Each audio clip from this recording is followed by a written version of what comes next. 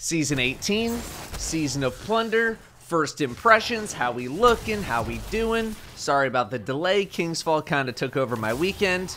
I'm back to normal now, so let's talk. I'm gonna start with story, as we usually do. I just gave a lot of praise to last season's story because it was really good. Like, it was really good. Getting to learn about some characters, learning more about Calus's plans for the future, everything felt linked to the overall story. This season feels a bit less so. So far, the story goes, the Witness has freed Aramis from her stasis prison, and she's trying to hunt down some potentially dangerous MacGuffins, which is where we step in. We rescue the Spider on behalf of the Drifter, who gives us his catch, which becomes the basis for the seasonal activities. Given the name of the season, it's pirate-themed.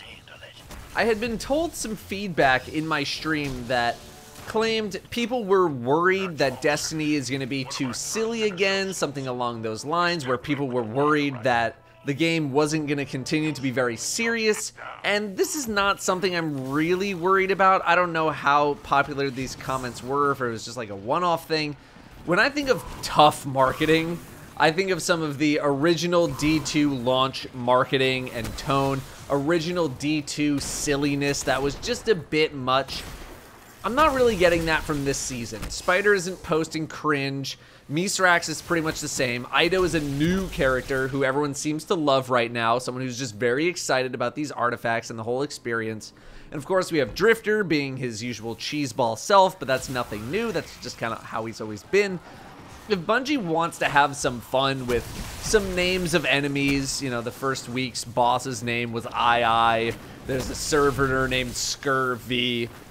Let Bungie have their fun. A couple of names here and there on some enemies, and the fact that we're jumping onto some enemy ships, to me, does not indicate a dramatic tone shift back towards original D2 days.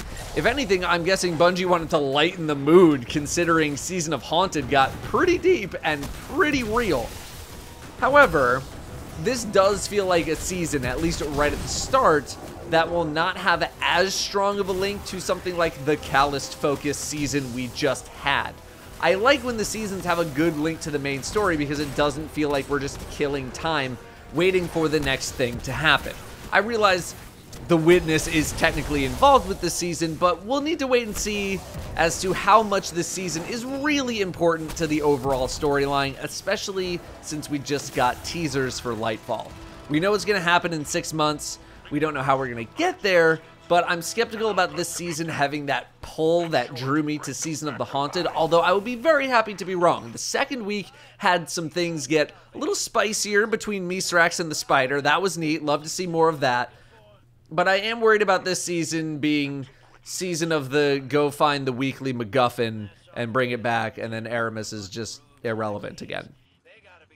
Gameplay-wise, we've got 3 things: Catch Crash, Expedition, and the Hideouts.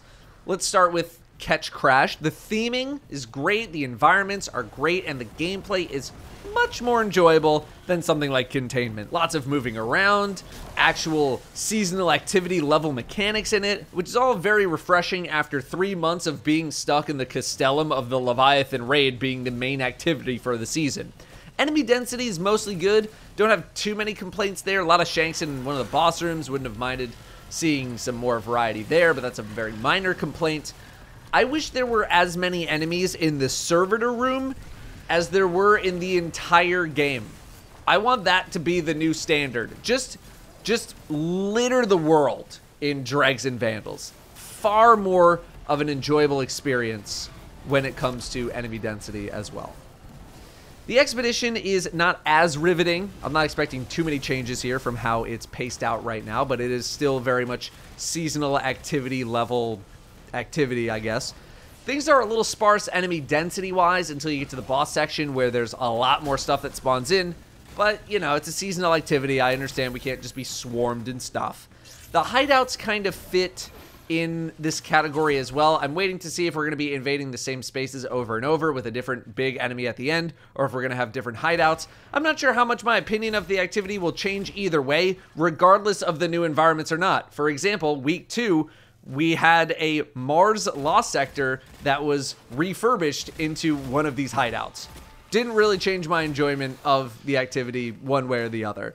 But I definitely will be enjoying Catch Crash and the other seasonal activities more than just running around in the Leviathan like we did last season. A quick take on Quicksilver Storm, which is the auto rifle exotic that you get from pre-ordering Lightfall. It's a pretty good auto rifle, but it's probably compounded by the fact that it's also a grenade launcher, and it gets little mini homing rockets for bonus damage. If you hit a bunch of shots in a row, it feels like it puts out pretty good damage. The grenade launcher aspect of the weapon feels very strong as well, but the radius of the explosion is pretty small. Is this a gun you can live without until Lightfall?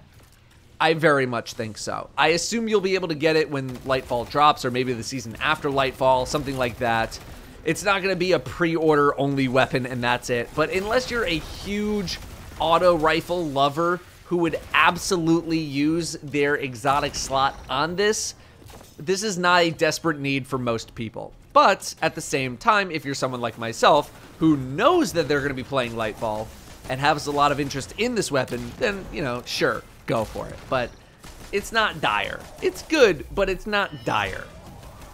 I haven't really gotten to use many of the seasonal weapons yet. Weapons don't tend to be my focus at the very start of a season, usually just more bum rushing around to the seasonal mods. But the visuals on the weapons are incredibly nice. Been seeing very, very good feedback there. One thing that has surprised me is Volt Shot, the new perk. I think Volt Shot is going to be very good in higher end content. It is essentially kill clip, but instead of a 30% damage buff, you get to jolt the next target that you hit. We're going to talk about Jolt and this perk when we talk about Arc 3.0. Let's talk about Arc 3.0. I've gotten to spend a little bit of time on all the classes with Arc 3.0, and I think Arc 3.0 is going to have a lot of fun value. I've been enjoying Warlock's Lightning Surge quite a lot with Crown of Tempest, but I'm definitely not sold on Arc 3.0's viability in the endgame just yet, although I did just unlock Lightning Strikes twice, and that does help my first impressions a bit. I think some people are being quite dramatic about Arc 3.0, though. I am certainly not being that dramatic when it comes to the release of this subclass, especially now that I am unlocking seasonal mods and we can kind of get to our full power again. Let's talk about the keywords, starting with Amplify. Relatively easy to proc. The speed boost is very nice for traversing different areas, although I will say I was not expecting the jump to be as nuts as it is while in speed boost mode. The only bummer about speed boost is that you're almost not allowed to do anything else while it's active other than slide, because the moment you stop, it just ends. Amplify feels more like it's going to exist for the purpose of helping me proc other effects with the limited amount of things that will allow you to do that. Amplify is not exactly designed to proc other things. It fits very thematically with Arc. I think they nailed that aspect, but in PvE anyway, I'm still questioning its endgame value a bit, as enemies are still ridiculously accurate, and sometimes it doesn't matter how fast you're running, you're still going to get hit by these enemies. The other keywords that we have are Blinding and Jolt. Blinding is pretty self-explanatory. It's been in the game for a long time. I don't really have that much to say on it. Jolt, on the other hand, I think is going to have some really good value. As an effect on its own, just in a vacuum, it's really strong. But at the moment, it feels tough to notice because I imagine most people are just running your typical Destiny content, at-level content, maybe below-level content. Most targets in this kind of content are barely going to survive when they are hit with Jolt. So you are essentially just seeing a procced Trinity Ghoul shot go off in the middle of a crowd of enemies, which can make it feel underwhelming despite the fact that you're literally AoEing down entire groups of enemies. The times that I was hitting an enemy that could actually live for longer than 2 seconds, Jolt was putting in some serious work, just completely bursting down everything around it. Similar in vein to Ignitions from Solar 3.0, except you didn't need to do anything to get to the Jolt part. It just happens at base. I ran a Legend Nightfall, and it felt pretty good there. On Master, I think it'll be even more satisfying when it comes to AoEing down some enemies, just because they're usually so tanky. The issue for me, yet again, is linked to endgame viability. What methods of jolting targets do we have? Titans have Lightning Grenade as a part of Touch of Thunder, Warlocks have Lightning Surge, and Hunters have Lethal Current. We have Spark of Shock, where Arc Grenades jolt targets, which is very, very good, especially when combined with Lightning Strikes twice. This is probably going to be the most common way we see Jolt applied while on an Arc subclass. And then we have Volt Shot, which is the weapon perk I mentioned earlier, that will likely only be utilized on the Scout Rifle. It's on 2 other weapons, but you're probably only going to use it on the Scout. This perk is going to be basically tied with or surpassing Spark of Shock in terms of how often you can apply Jolt to targets. You just need to kill one thing and then reload. It'll also be quite safe thanks to the fact that you are going to be likely using it on the Scout Rifle.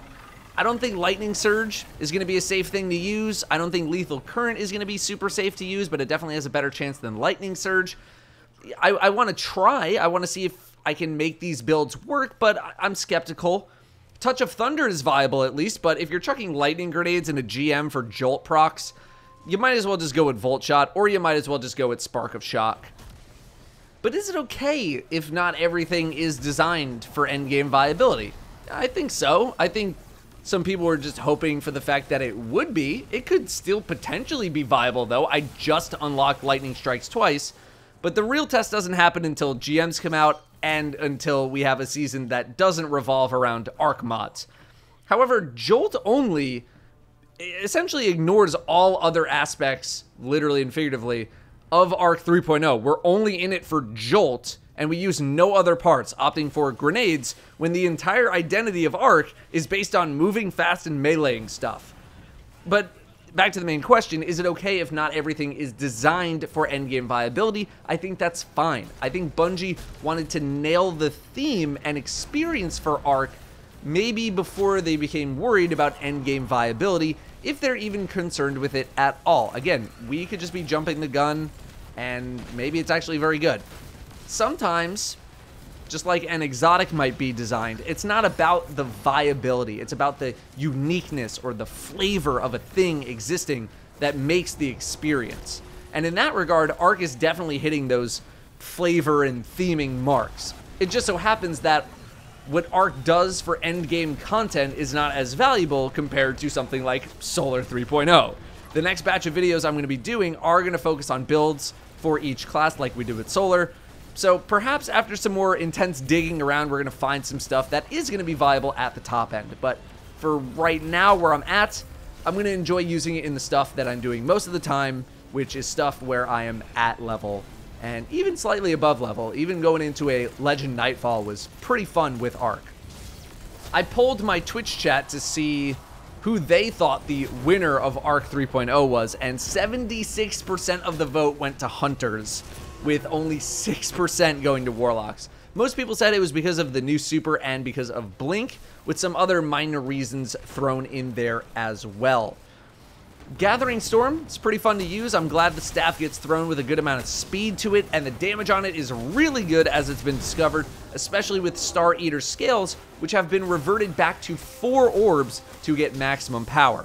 Hunters also have one of the easier combos to make happen in Lethal Current, Flow State, and Liar's Handshake, allowing for some really high damage output on single target, along with jolting targets allowing for some AoE to happen as well.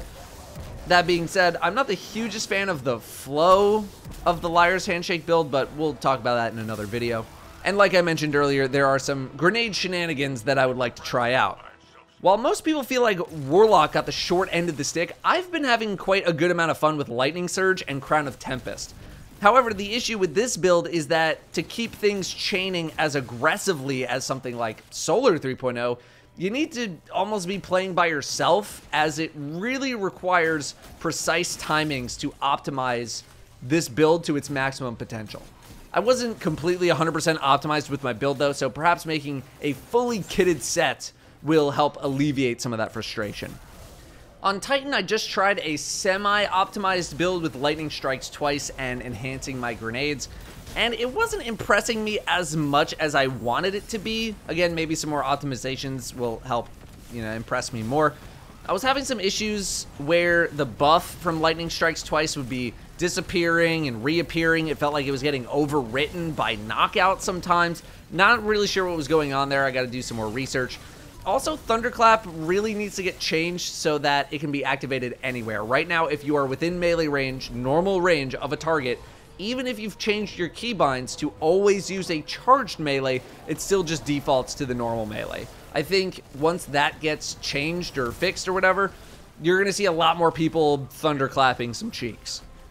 Speaking of mods, the seasonal artifact, we have a lot of community favorites this time around. We got Overload Bow, Anti-Barrier Scout, Unstoppable Pulse is probably neutral on that list. Unstoppable Shotgun and Overload Machine Gun are here as well. Overload Machine Gun stunning instantly, I believe, which is very nice. Machine Guns seem like they have some potential, but with how strong and efficient Linear Fusion still are, we'll see about that. Anti-Barrier Sniper has made its return at a whopping 6 energy. Considering how Arbalest still beats snipers to death thanks to intrinsic anti-barrier one-shotting shields and disruption break, I'd be very surprised to see people breaking out snipers for champions and GMs this season, especially at 6 energy. Overload Machine Gun is 1, but anti-barrier sniper is 6? I get that you're very safe while breaking the barrier, but dude, inflation is out of control.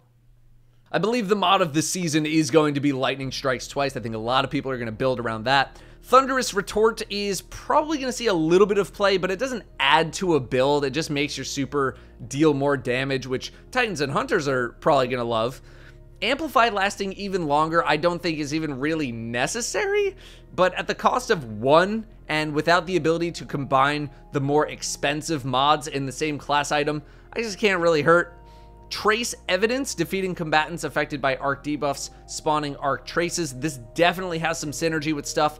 I'm thinking Spark of Beacons combined with other blinding effects, allowing you to just chain blind everything and then also get energy back. That might be pretty neat. Sundering Glare doesn't stack with Divinity, so while that was good the last time it was here, I think the verdict is still kind of out, but it certainly makes running without Divinity a little more viable and or not as painful. And then Lightning Strikes Twice, more grenade energy after using a grenade with the timer getting longer after arc final blows. I think every class has some sort of positive way to interact with this mod. I find it interesting that Bungie didn't go for any sort of a melee-based mod or an elemental well-based mod. Maybe they thought the subclass was already so melee-focused that they wanted to round it out with some other stuff. Not really sure. What else we got? King's Fall. We're going to talk about in another video altogether, but feedback on the raid itself has been very positive as far as I've seen, but I do want to talk about both the day one and the non-day one experiences. I think that is about it for first impressions. Things are shaping up to be another Destiny season. I think the only thing that would change the tide or change how I'll feel at the end of this season is if something truly crazy happens, you know, secret mission, stuff along those lines. But otherwise, for now, it's feeling like another Destiny season. You know, feeling like another Destiny season. Thank you very much for watching. I will see you next time.